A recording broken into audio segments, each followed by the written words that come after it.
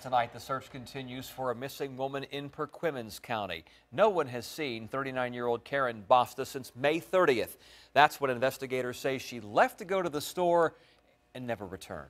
10 at your side's Erin Kelly is back from talking with the sheriff tonight. Erin. He says Bosta's mother called and texted her and got one reply, but then didn't hear from her. Investigators have been going around an area of Edenton in neighboring Chowan County, asking neighbors if they've seen her. My gut feeling is, yeah, there's something wrong. Where is 39-year-old Karen Bosta? Perquimans County Sheriff Erin Kelly says the Bethel woman's mother reported her missing 2 weekends ago. We started subpoenaing phone records, trying to ping her phone, seeing if her phone was still on. We got some locations in Edenton behind a Dairy Queen, and we went to Edenton yesterday and actually checked those out with the Edenton Police Department.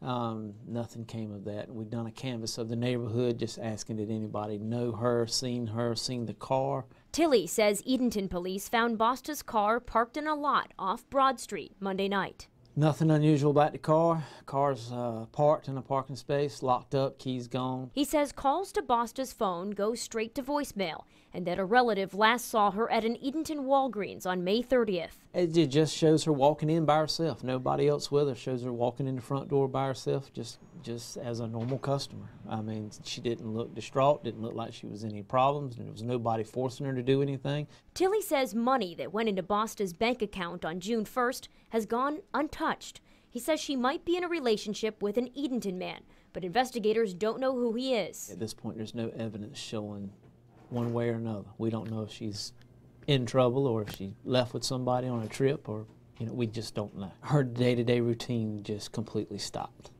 And that's alarming to law enforcement. You know, that shows a signal that something's happened. What? We don't know. Bosta's mother told us Karen has never been missing for this long. She also says Bosta takes medication that gives severe side effects if she stops taking it. Erin Kelly, 10 on your side. If you know something about this, you should call the Perquimans County Sheriff's Office.